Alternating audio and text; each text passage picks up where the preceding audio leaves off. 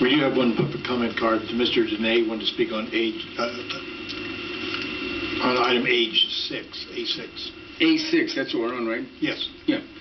Sam Dehne, the Encyclopedia of Reno Government, and I'll be very brief. I just saw something in the paper today concerning the fact that the legislature and the governor or whoever is down there wants to severely cut back certain areas of the senior services, the senior care services, and I'm assuming places like Reno's Daybreak and other places like that where they take care of the seniors who can't particularly live on their own, but they still don't have to be put into these full-time homes.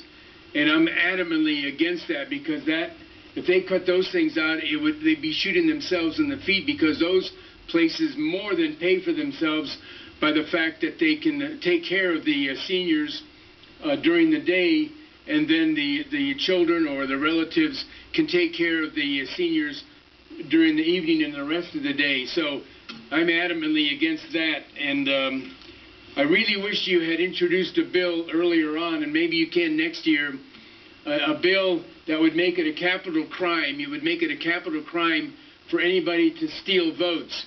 There's probably no crime in America worse than stealing votes, and I'm suggesting that if you can't put it in now, that next year that you put in, or year after next, you put in a bill making it a capital crime for anybody who steals votes, and the punishment would be tar and feathering and then drawing and quartering. And Mr. Guston nodded. I assume he agrees with that. Motherhood, apple pie, and American flag. Don't let them steal the votes. Sam, could we at least make it a misdemeanor also to lie about that? To lie about what? It's people stealing votes. Lying about it? Yeah. Just meaning somebody says, I stole the votes, and he didn't really steal the votes? Or someone accuses other people of stealing votes, that should be a misdemeanor. No, when you have proof of the stealing of the votes, but the media ignores it.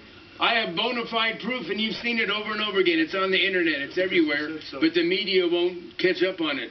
So the media would be responsible. They might even be guilty of the capital punishment, too, susceptible to it, if they ignored bona fide. Anyway, I didn't want to get off track.